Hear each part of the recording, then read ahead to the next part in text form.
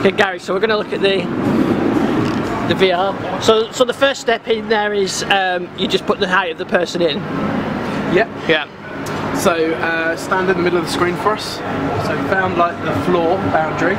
So in a minute, what we need to do is just walk around. So it's going to show you on the screen where the computer is. It's going to show you where you are.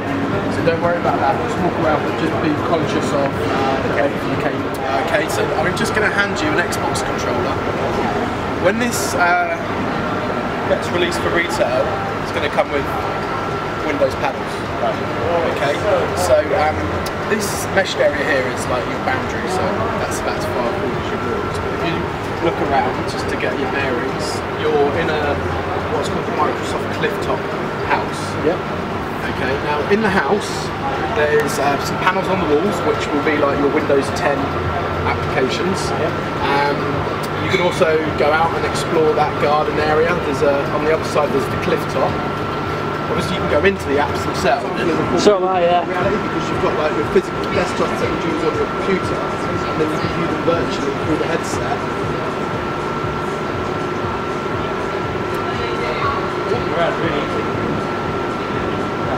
All the games. Sure, okay. So this is probably my favourite bit about it. As I said at the start, you saw it was really easy to set up. Yeah. Literally, from the headset, you've got one cable, which splits into two, which is a HDMI and a USB. And that's it. Yeah.